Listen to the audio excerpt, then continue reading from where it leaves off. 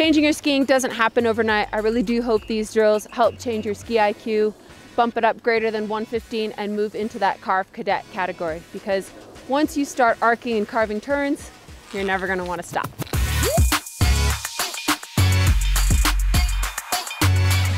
Our lesson today is designed for the parallel perfector skier, those who have a ski IQ of about 100 to 115.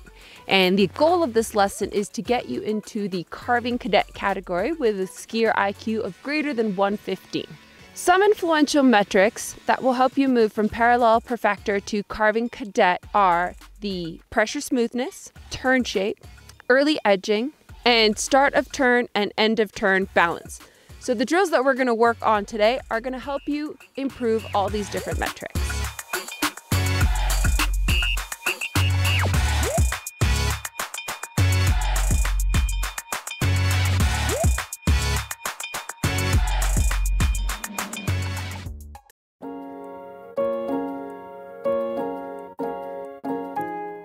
The difference between skidded turns and carving turns are almost like the difference between a regular car and a sports car.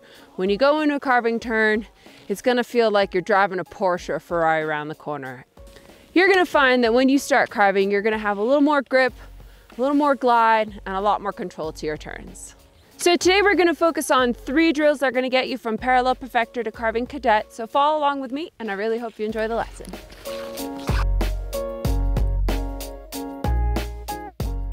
So we're going to jump into our first exercise now. And we've had a look at skiers in the 100 to 115 range, and some of the common movement patterns is that they're making some pretty strong and aggressive, almost erratic movements with the outside ski, which then causes them to pivot and twist the ski very quickly into the fall line, resulting in those Z-shaped or very shallow turn shape. So something that we're going to work on right now is slowing down the movements of the outside leg so that we can slow down the top of the turn and deliver pressure to the outside ski early. I'm going to share with you a tactic or an external cue that's going to help you along with this. And as we make our turns, we're going to count, and we're going to see if we can make our extension movement last all the way until 4. So we're going to count 1, 2, 3, 4. And at 4 is when our extension should be complete, not before that. So here we go.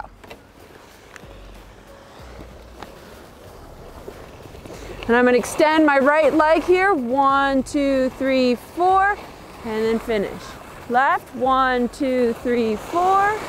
Right, 1, 2, 3, 4. I could go even slower. And 1, 2, 3, 4. 1, 2, 3, 4.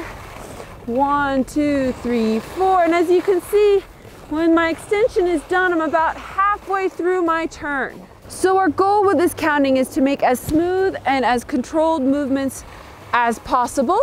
Something you can think about is like an accelerator on your car, where you don't want to just hit the pedal to the metal, but a nice controlled acceleration, that same sort of push feeling, but very controlled and deliberate, versus erratic and quick movements. And something that you might want to start on is some easy blue terrain. Just something that you don't pick up too much speed on, and you can really focus on these slow, controlled movements. So as you start to get the hang of it and your metrics go up, don't be afraid to start taking it into a little more steeper terrain, maybe just a blue run with a little bit more pitch, or even try going a little bit faster and seeing if you can still be smooth, even though your speed has picked up a little bit or the pitch has changed.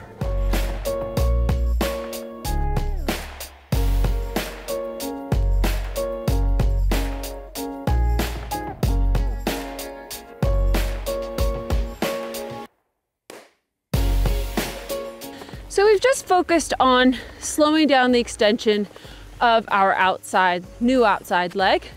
Now to build on that and really start to work on carving, we have to start to be more deliberate about engaging the edge of our new outside ski. And one of the ways that we do this is by toppling and using the lower joints in our body, our ankles, our feet, our ankles, shins, and knees to get this movement going. So something you can think about just standing here is that I'm gonna imagine there's a piece of gum on my downhill ski, and I'm gonna slowly try to pull my foot off of that piece of gum. And watch what happens when I did that. My body started to move downhill and the ski started to slide. So I toppled down the hill. Now, we're gonna try to do this in a side slip and do a few little edge checks as we're doing it. And we really want the activity to come out of the ankles and the feet and the lower legs. So as I go down, I'm gonna imagine that I'm dropping my boots closer to the snow as I do a few edge checks, and then pulling them away from the snow as I slip. So here I am, I'm gonna slip. I'm gonna pull my boots away from the snow, slip, move them closer, slip, move them closer for a check, and the activity is all coming out of my lower legs. Couple little checks, and now we'll take this into a turn. So before we take this fully into a turn, we're gonna do a series of garlands where we're just gonna take that movement that we've done right up there with these side slips, and we're gonna apply them into garlands. And we're doing garlands because doing a complete turn can be really intimidating right off the get-go. So we're just gonna kind of cheat into the fall line and then fade right back out again. And what we're looking for is the ski to track cleanly into the fall line, and the tail of my ski is gonna follow the tip of my skis. It's not gonna twist or diverge. So I'm just looking for a really shallow approach into the fall line. Here we go. So as I do these garlands, I'm just trying to roll and get the ski to move down the hill and engage a little bit and feel a little grip. What I'm not trying to do is this, where I'm twisting that ski into the fall line. I really want the ski to move forward, almost diagonally down the hill. And I'm really driving this with my feet, my ankles, my shins, and my knees.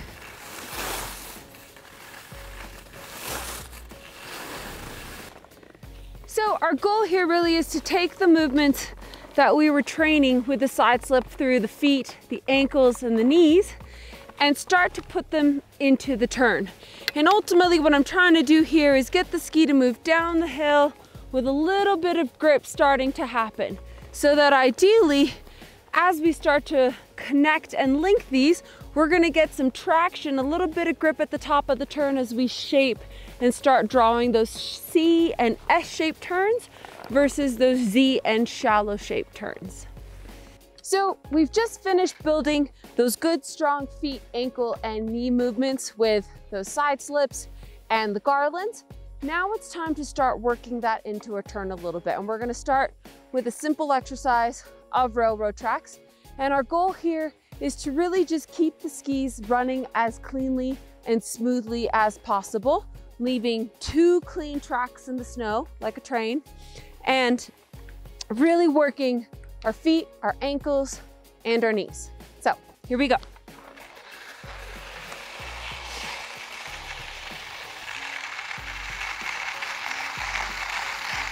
Now I'm just focusing on really rolling my feet, ankles, and knees as clean as possible. It's important to do this exercise on a really, really mellow piece of terrain.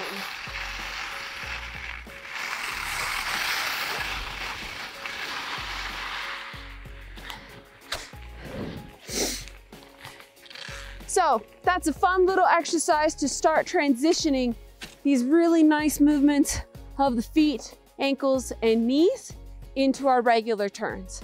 And it's really important to take this exercise into some very, very mellow terrain, as you'll build up speed really quickly.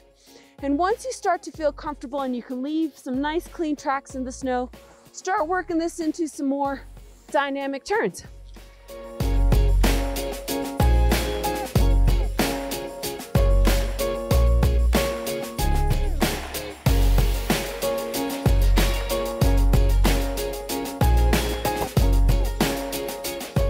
So just as a reminder, the movements that we make to apply pressure to the front and to the tails of our skis they're very controlled, just like the rest of the movements that we make in skiing, that they're not big ranges of movement, but they're small and controlled along the length of my arch.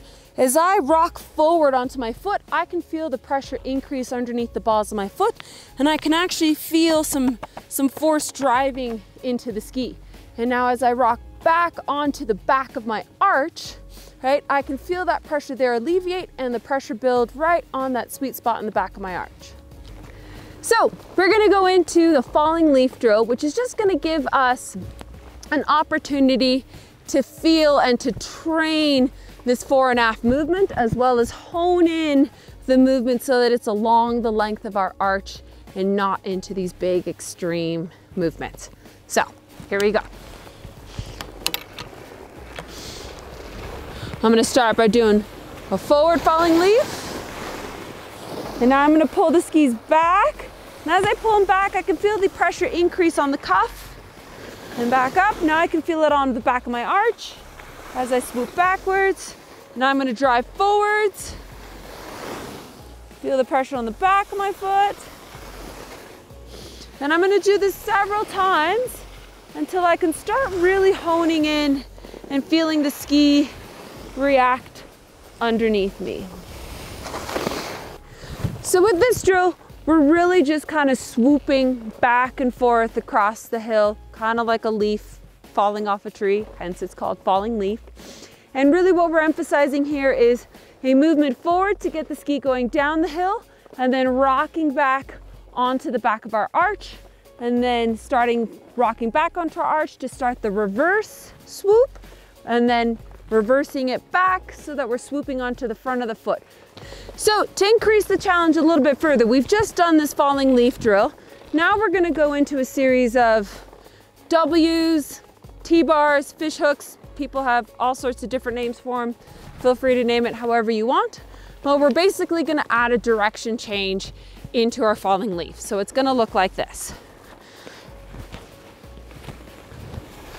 Come up and down. Come up and down. And as I do this, I'm really still working my arch. Forward, rocking to the back, back, rocking forward, forward, rocking back, back, rocking forward. And as you can see, we're making sort of a W, T-bar, fish hook shape in the snow.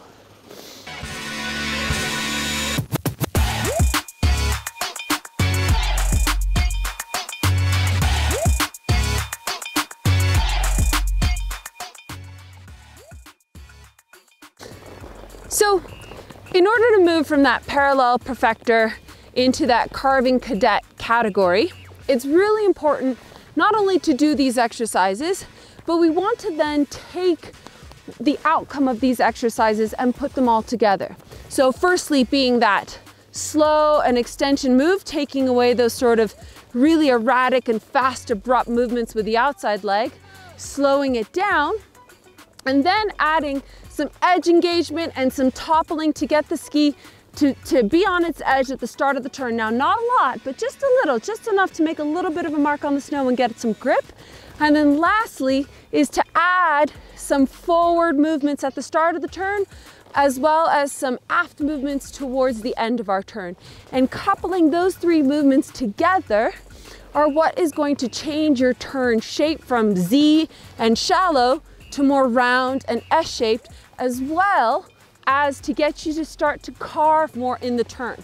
Now, when you initially start doing this and you're doing it at slow speed, the performance of your turn is going to be a little bit more skidded. Now, as you get better at this and your speed increases, what you can expect is that the ski is going to get tipped higher up on edge, and you're going to get more of that carving, gliding, slicing feeling like that Ferrari or Porsche going around the corner. Changing your skiing doesn't happen overnight. I really do hope these drills help change your ski IQ, bump it up greater than 115, and move into that Carv cadet category, because once you start arcing and carving turns, you're never going to want to stop.